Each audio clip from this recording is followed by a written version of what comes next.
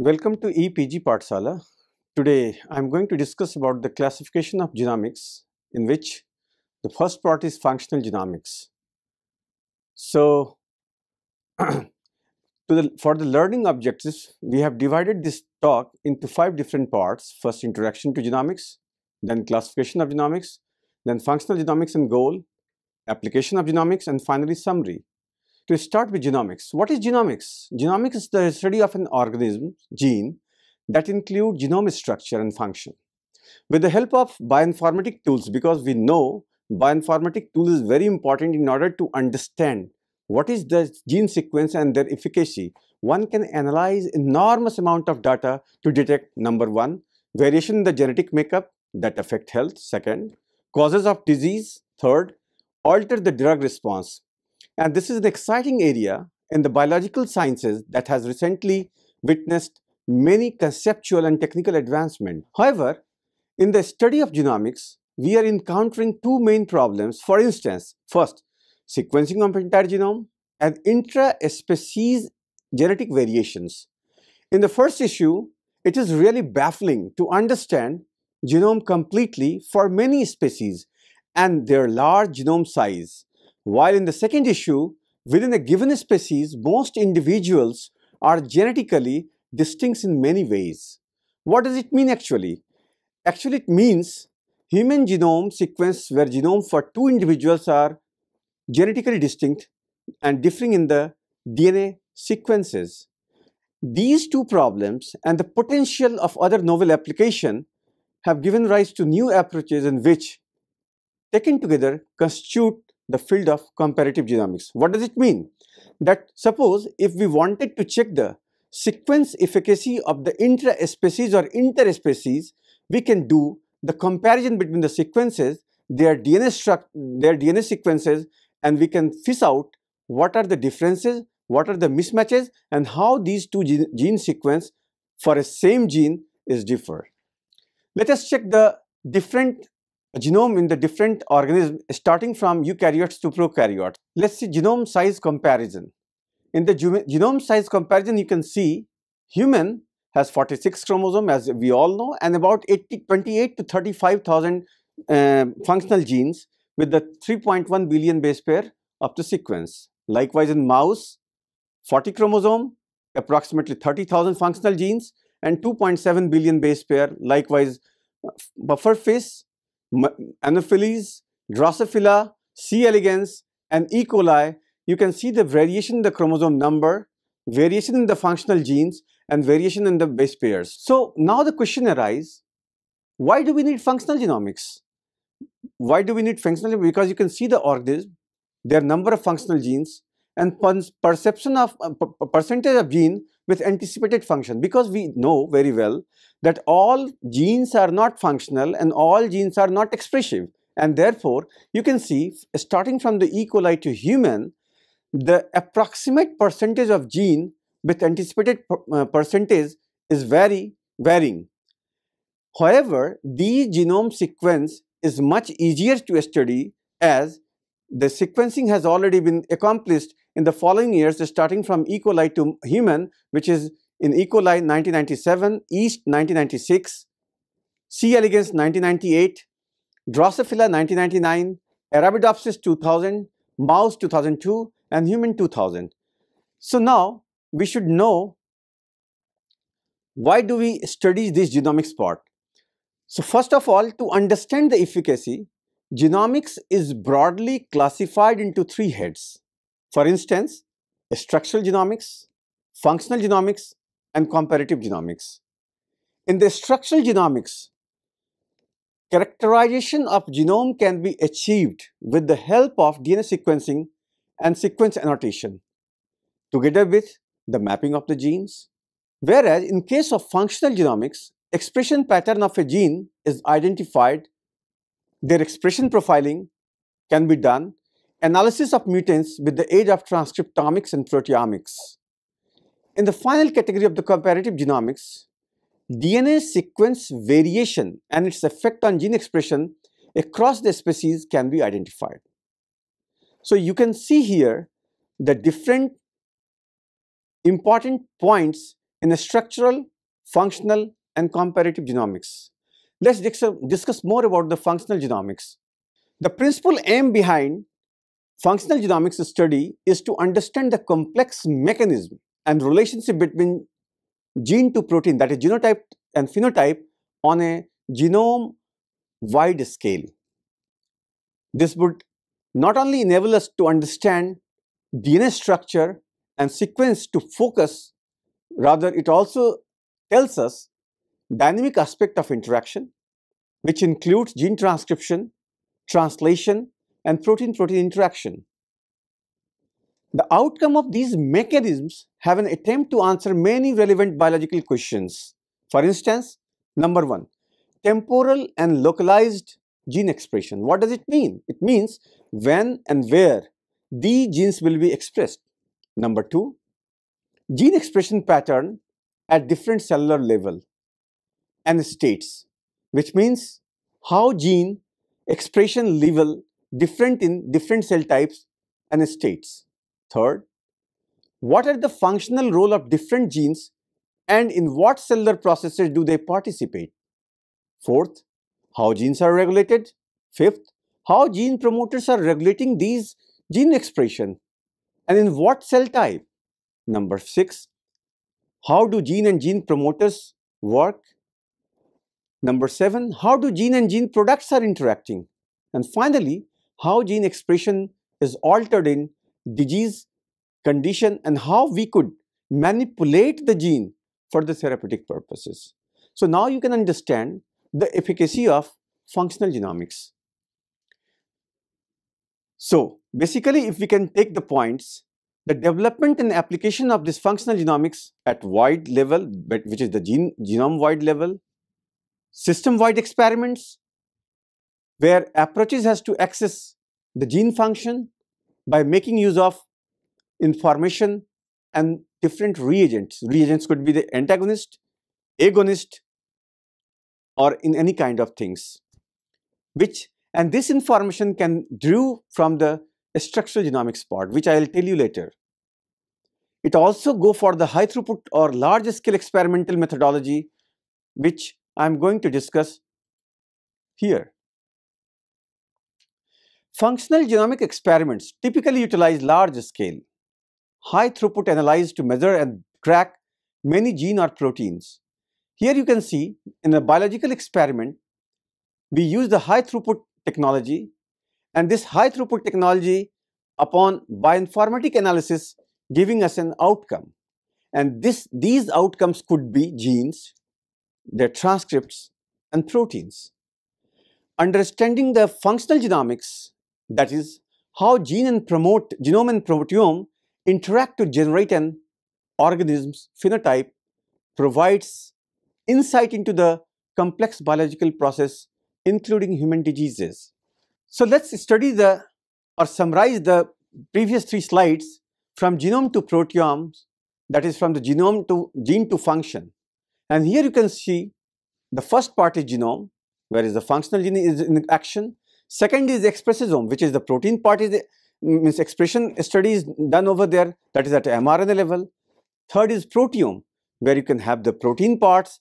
And fourth is the metabolome, where is the functional aspect of the protein, whether it's expressive or in what magnitude, in what degree. In nutshell, what we can achieve by studying functional genomics is as follows. First, how genes are expressive, which means gene expression. How genes are regulated, which means gene regulation. And if there is any mutation, or if there is any mismatches, or if there is any problem in the DNA sequence, we can study in the genome-wide sequence. And that comes under the head of genome-wide mutagenesis. How to do? How to achieve? By data mining. Data mining, you have many software tools by which you can achieve the different data from the genome sequence. Second is the serial analysis of the gene expression, which is SAGE. Third, microanalysis. Fourth, subtracted cDNA library. Fifth, East2 hybridization. Sixth, transgenesis. Seventh, transposon targeting. And finally, RNAi and miRNA. That is RNA interference and microRNA. Although this is not the complete list, there are many more technology which we can use in order to study or in order to understand the efficacy of the functional genomics. So what would be the gene expression data? Gene expression data where DNA makes RNA and RNA makes protein. So more copies of mRNA for a gene leads to more protein. So what does it mean? Based on the copy number, we are getting the protein. mRNA can now be measured for all the genes in a cell at one go, and that is through the microarray technology, because it gives us an opportunity to study many genes at one time. Can have 60,000 spots on a chip, which is the gene chip which comes under the microarray technology. And in that gene chip, if we hybridize, if we probe or hybridize this chip by any probe, we can have the color changes which give the intensity of gene expression, which can be studied through the software tool, and this is called the heat map. Gene regulation and regulatory regions and expression of gene can exclusively be regulated by various modalities. For instances, genes may be turned on or turned off in response to concentration of nutrients or to stress. In case of stress, certain genes are highly expressive, whereas so many genes are down-regulated because of the stress. Control regions often lie near to the segments coding to the protein. So you know the regulatory elements. These regulatory elements can preferentially up or down depending on the situation encountered by the body or a cell. They can serve as a binding site for molecules that transcribe the DNA, or by the bind regulatory molecules that can block transcription, which means it can either accelerate or retard the gene expression mechanism. So as I told you about the data mining, so these are the different tools which comes under the data mining. Say for example BLAST, then PCR technology, InterGene and MCDoc. There are so many software tools available in biological science which can give you the better understanding of genome sequence as well as the proteome sequence. So what would be the goal for the functional genomic technology? So generate a full length of cDNA clone and sequence that which represent human genes and model organisms. Support research on methods for studying function of non-protein coding sequences. Third, develop technology to comparative analysis of the gene expression across the species, whether it's interspecies or intraspecies. Improve methods for genome-wide mutagenesis. And finally, develop technology for large-scale protein analysis. As I discussed in my previous slide, there are some more technologies by which we can achieve these goals, and these are the transfection, where we are introducing a foreign gene in any model system. Second, the real-time PCR. Unlike normal PCR, it will give you an information, the mRNA expression in the initial phase of PCR. RNA interference. In the RNA interference, you can block or you can check the efficacy of the gene expression experiment by using inhibition or using the RNA interference, which will stop the transcription per se as well as translation. Mutational analysis. In the mutational analysis, you can have an idea what would be the mutation, what kind of mutation, and how these mutations can regulate or affect the gene transcription mechanism. SNP analysis, if you want to study the polymorphism, you can go for the SNP. And microarray, as I discussed, at once you can have many gene information on a DNA chip. Now come to the epigenetics or epigenomics. This is another wing of functional genomics. Epigenetics is defined as the study of inherited changes, which means phenotype or gene expression caused by many mutations.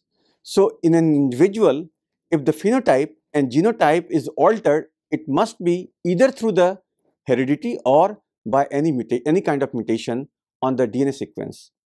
So epigenetic markers include DNA methylation and modification of the histone protein.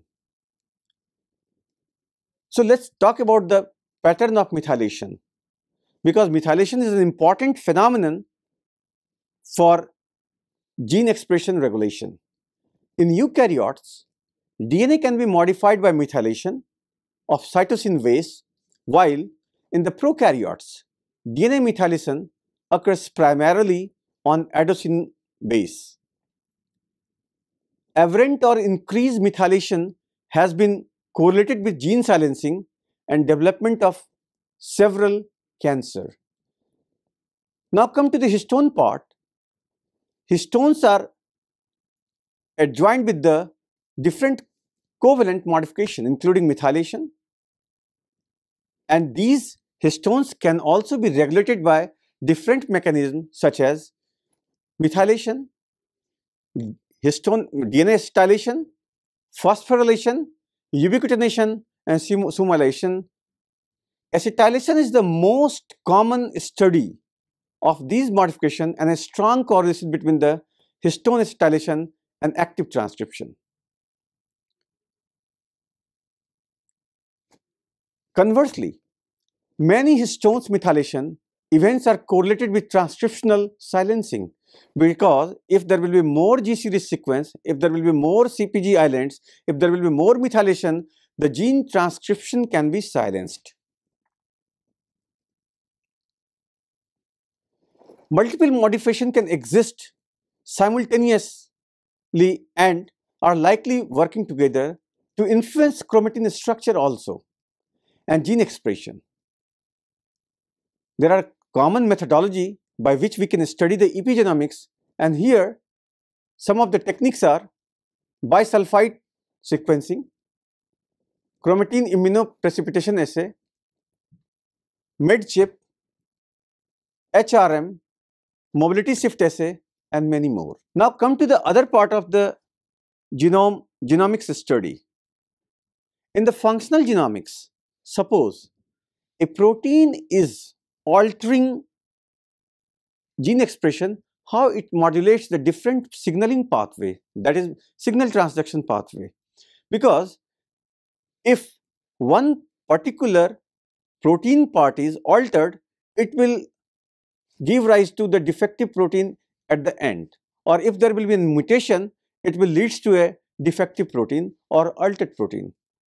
So biological pathway includes metabolic, regulatory, and signaling pathway mechanism that organize and coordinate the activities of a cell. Biological pathways often interact with one another to form biological network, and this is also called the gene network or pathway network. Pathway analysis is used in system biology to build a better picture of how the individual components of a biological system interact to create the larger functional system.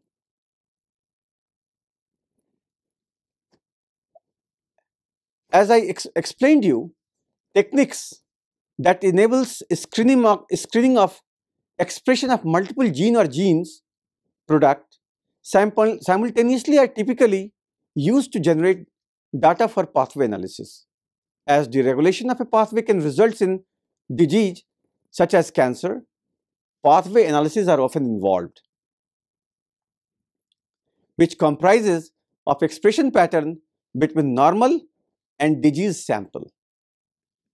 While almost any biological analysis tool can be used to generate data for pathway analysis, there are again certain techniques which would enable us to understand the biological networks, and these are the Luminex bead analysis assay, microanalysis assay, real-time PCR, and many proteomics tools such as 2D page analysis, Is2 hybridization, and many more. Then now a pertinent question: what would be the outcome of functional genomics which facilitate a biomarker discovery? Why this biomarker discovery is important? Because if we understand where is the problem in the gene and thus we are getting an altered protein, what could be the therapeutic approach? And the therapeutic approach can be first, modus operandi of a biomarker, how to discover a biomarker, and what could be the experimental approach to discover a biomarker. As per NIH guidelines, biomarkers are objectively measured and evaluated as an indicator of normal biological function, pathogenic process, or pharmacological responses to a therapeutic intervention. So, point 1, what would be the modus operandi of a biomarker? The goal of biomarkers research is to discover gene or protein marker which can ameliorate the diagnostic, prognostic, or therapeutic outcomes for patient and to assist in the development of novel drug candidates. How to discover these biomarkers? So, biomarkers can be discovered through differential expression analysis, which is the identification of mRNA, microRNA, or protein expression level as influenced by disease stage, therapy, or other difference between the sample cohort.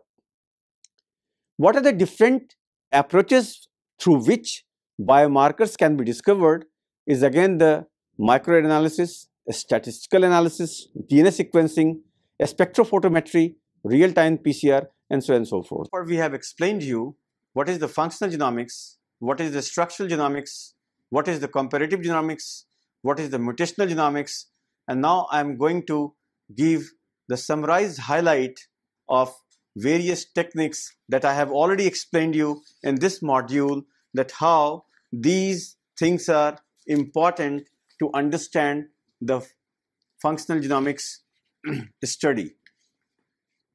To achieve the final outcome of functional genomics, we have already explained that many techniques are used, such as the PCR. There are modification of the different specific targets of DNA for the cloning purpose, molecular photocopying, which is necessary for the molecular and genetic analysis, study of isolated pieces of DNA that are next to impossible without PCR amplification. And I also explained you why PCR is so important, and because PCR can amplify even the tiniest amount of DNA, which means tiniest concentration of DNA to a significant concentration. So, evolution of PCR is very important to study the gene, and evolution of PCR to real-time PCR was a great breakthrough, where why do we need real-time PCR? That the real-time PCR is the advanced development of PCR with high accuracy, wide dynamic range, more specific and quantitative, highly sensitive, reduced contamination in many folds, rapid accuracy, and simultaneous quantification of multiple samples. We have also explained the efficacy of real-time PCR, that there are different steps which involve in the real-time PCR is intercalation of the fluorescent dye with double-stranded DNA, then probe displacement and cleavage, and fluorescent reporter released. We have also explained that why real-time PCR has many folds, different approaches. That firstly, it gives you a look into the reaction directly on the monitor, and you can really see that what is the efficacy of amplification on screen. Reaction can be precisely calculated. There is also no need to run the PCR product out on a gel, which we are commonly doing in the classical PCR. And the greatest advantage of all is the real-time that in the real-time PCR, data can be used to perform truly quantitative analysis of gene expression. Real-time PCR can give the expression pattern in the initial phase of PCR cycle which is not possible in the classical PCR. Now come to the RT-PCR, which is the reverse transcription PCR, and it is a technique through which using of amplified DNA from RNA, and the PCR reaction is preceded by a reaction using reverse transcriptase, which converts RNA to cDNA, and cDNA amplified. RT-PCR is also called as a qualitative PCR because it is qualitatively measure the amplification of DNA. RT-PCR is highly sensitive technique to detect the expression of very low copy number and different RNA molecules in the cell or tissues. Quantitative RT-PCR, as I have already explained you, the qRT-PCR is commonly based on the principle of PCR, which is mainly used to amplify and altogether quantify a target DNA molecule. Additionally, qRT-PCR is more sensitive than conventional RT-PCR, and qRT-PCR assay have numerous significant advantages, such as it's utilizing fluorescent reporter molecule to monitor the product produced during each cycle of the PCR. Now come to the sudden hybridization, which is also an important tool to understand or to study the genomics. And sudden hybridization is well-known technique in the molecular biology, where the digestion of fragmented DNA is separated on agar gel, followed by denaturation and neutralization. Next, transfer of the fragmented DNA to a nitrocellulose or nylon or PVDF membrane, whatever is the positively charged membrane, followed by the UV cross-linking at 250 nanometer and the baking to complete immobilize the DNA. Then pre-hybridization and hybridization steps are followed, and then go for the radio-labeled probe in order to identify the signal on autoradiogram. Come to the next technique, that is the microarray analysis. So microarray analysis, as I said before, that it can identify many genes at one time. So there are positive and negatives of the microarray. The process of microarrays are to analyze the behavior of several genes at a time. Very fast process that has like 150 copies of an array, 12,000 genes can be printed in a daily basis.